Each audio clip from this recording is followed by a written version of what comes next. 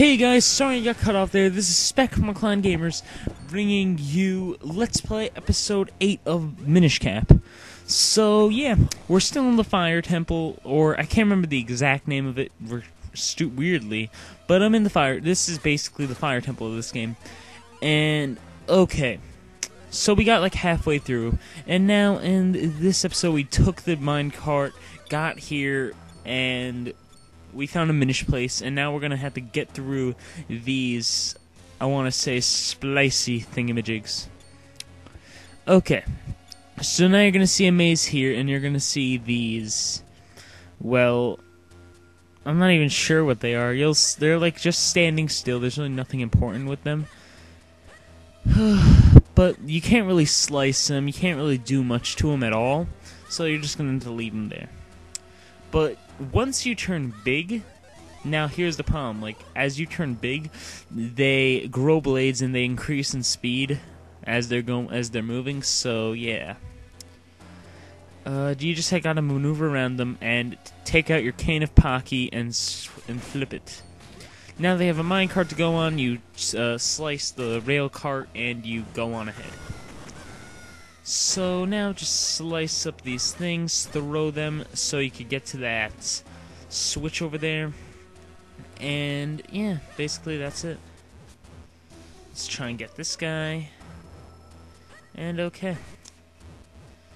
Let's wait, I need to, ow, okay. I guess he turned back into human, or I just said this thing's a human, wow. It's like a dinosaur slug hybrid. I don't even know. But okay, now that we fixed that small little puzzle there, we got the switch. Now we're going to move it over here and get it into that hole, and then we can activate it. Which I don't understand, because can't you just, like, shoot your gust jar or something at it to move the switch, or, like, jump and slice? I don't even know. I mean, I feel like I could just do that and it'll activate it. But whatever. So now that we're done with that, we go up onto the sledge, jump down at a weirder point, and get the kinstone piece. Now, we jump out of this hole, and we get another kinstone piece at another ledge that you can't get to on this. Well, my commentary is pretty bad. I don't know, I'm just not feeling it right now, but I gotta put out another episode. Actually, I am feeling it, it's just I can't talk. I do not know. But okay, now we're in, I think this is the final room. Or one of the final rooms. Yeah, I think this is the last big room. So we're going to want to turn that and get out over here. Slice all this and activate that switch. Okay. Let's wait a bit. Okay. Now, what you're going to want to do is wait and get on it. Okay. Now you're going to... Basically, this is all in good timing. You got to make sure you flip it so you could walk on it. And make sure you get on the safe platforms as soon as time's about to run out on your little voyage. So... basically what I'm doing is making myself a nice little platform so I'm safe, then I flip that, then I get on it. So it's pretty simple, it's really not that hard. When I was a kid, I struggled with this puzzle so much. I can't even explain how much I struggled with this puzzle. Like, it wasn't huge, like, these parts were easy for me. It's the gust parts. I don't know, like, I just was like, what do I do? Oh. Okay. So, you jump here. Now, you don't have to go this way, but I guess you can if you want, just to get a good item. Or it's not really a good item, but if you want to get a free item. It's another kinstone piece. Kinstone pieces really cannot hurt you in this game. They're actually pretty nice to have, so you're going to want to collect as many as you want. Ow, ow, ow. Okay. I just took like 2 hearts of damage. So use the cane of Pocky on this hole, flip up onto that ledge, and now you're going to see this piece of gust in this area. You're just going to want to use the cane of Pocky on that hole, and boosh, kaboosh, you can now flip. Okay, or fly. I just flip. Flippity dip. Okay, let's go on this air current right here so we can fly again. And let's get over to this ledge. Okay. So, yeah, let's just keep going. Now we're going to be back in the real main room, and we're going to be hovering over all these rocks. Wait, is there any way to get... Okay, I better fall in the lava so I don't, like, have to restart the entire room. Oh my god. Oh, now let's fly over here. You're going to want to fly in between the rocks because you can't really travel over the rocks. I was an idiot and thought you could. So... Oh, there's nothing over here, crap. Come on, make it, and I made it. Okay. Okay, slice all these fires so the fires dim out. Get up on the sledge. There's so much lava everywhere. Oh my god. It looks so deadly. I do not want to die. Okay. Now this is optional, you don't have to do this, but if you want that chest over there, just fly down like so. And it's not like you can't get back up. There's a little I want to say sinkhole right there, or a little hole in the ground you can just kind of pocky out of, and then you're back into your little path you're want to be going on. So let's keep going. And before you know it, you get to the last chest of this dungeon, which contains the boss key, or the big key. So, now we're back here. Now, there's a lot of talking I guess I could do at this part, because I want to say I took the long way out. This is like a good 1 minute and 30 seconds of me trying to figure out how to get to the boss room. Which I just noticed. Wait. Oh yeah, no. I got stuck on this platform, because you can't really get there. I'll show you how I thought you could get there. Give me just a minute. Like, I thought you could get on this little platform, get over there, flip there, stand on it, but I just know, and like wait for the other platform to get on that and go. But you really can't, because it just does not work that way. And I thought maybe, oh, there's a way this way, but there wasn't, so... And I found myself to be stuck on this little platform, which kind of sucks, because I could have just jumped down over there on the left, and I'm just like, I made such a bad decision. So, yeah. This really... I'm in a huge predicament. Yeah, so, I'm just going to talk about my vacation as I'm trying to figure this out. Basically, I just was at Boy Scout camp for a week. Then as soon as I got back, I was at my house for a good 3 hours. Then I had to head over on vacation in New Jersey, and I was just like, okay.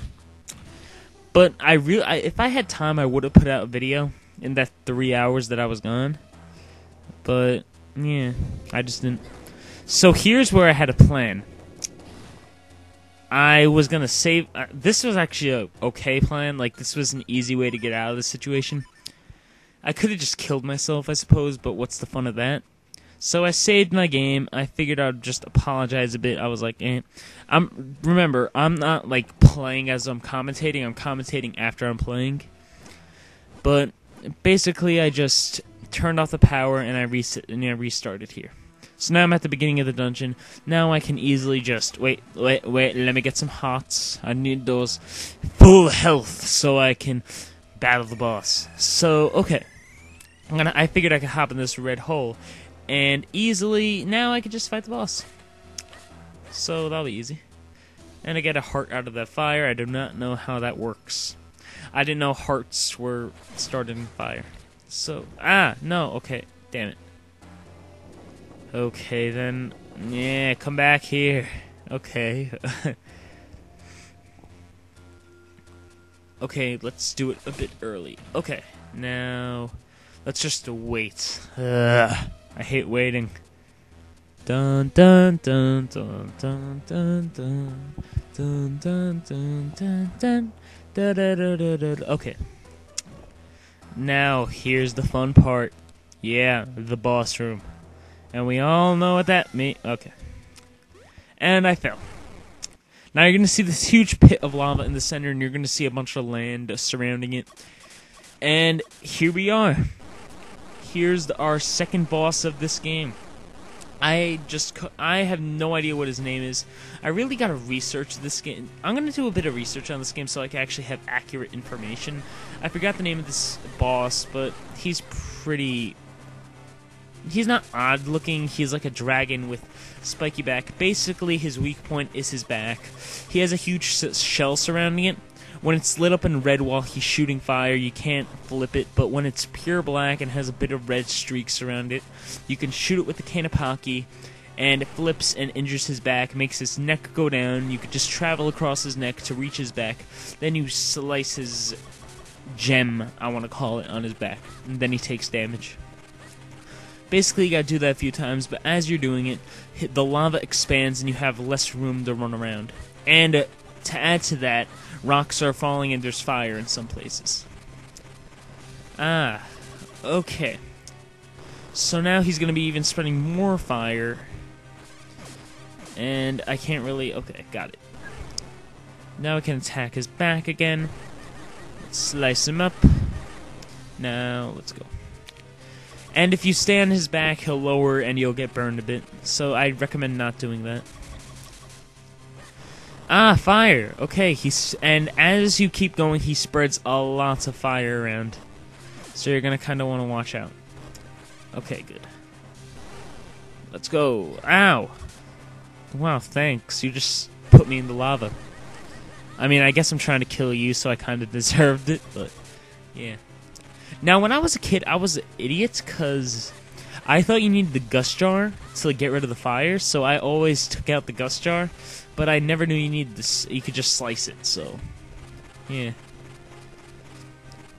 Okay, lava's receding. I have more room, but rocks are still falling. Actually, no, they just stopped. Okay, let's wait till he stops spraying the fire. I should kind of show you what happens if you get set on fire. But no, I'm not going to do that right now. Well, I guess I could just explain it. Okay, well, I won. Okay, I'll just explain it. If you got lit on fire, you can't do anything. You just go double speed, and you are pretty much holding your butt as you're running around, and there's fire on your butt. And you're clutching it, trying to put it out, and you're running around. Can't do anything in this mode. You just gotta wait it out. Okay, so now we got the element of fire. So now we can infuse it in our sword, or the Kokiri sword, I think it's called. And now we should be good. Yep, the fire emblem. Flames bring light to the darkness. Okay, guys. I think that really should be it in this episode. Okay, let's get this heart container. Now we have 6 hearts. I just need 1 more heart piece, and then I should be able to get 7. Okay, so I guess that's going to be the end of the episode.